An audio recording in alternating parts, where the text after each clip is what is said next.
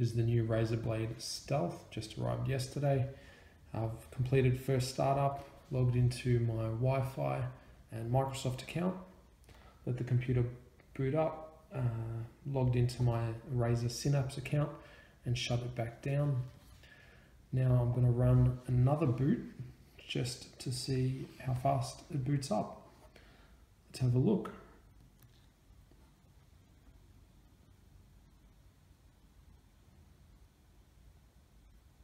It's running a 256 gig PCI SSD. I believe it's a Samsung unit.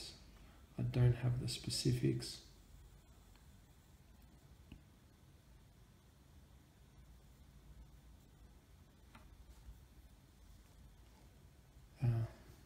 That was less than impressive.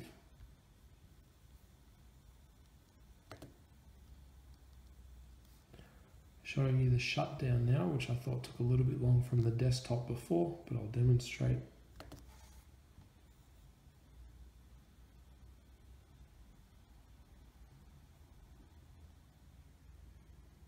A little bit quicker than the first time.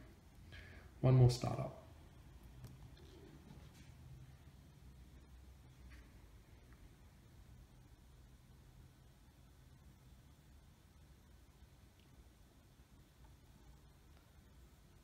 From my experience with SSDs, standard SSD should boot up easily, quicker than this.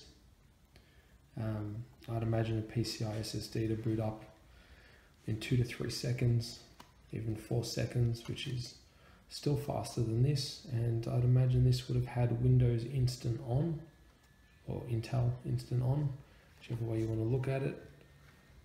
That's certainly not the case. And this is why, while the computer is connected to the power cable, so perhaps that makes a difference. Remember, there's absolutely no programs installed on this computer other than the factory items.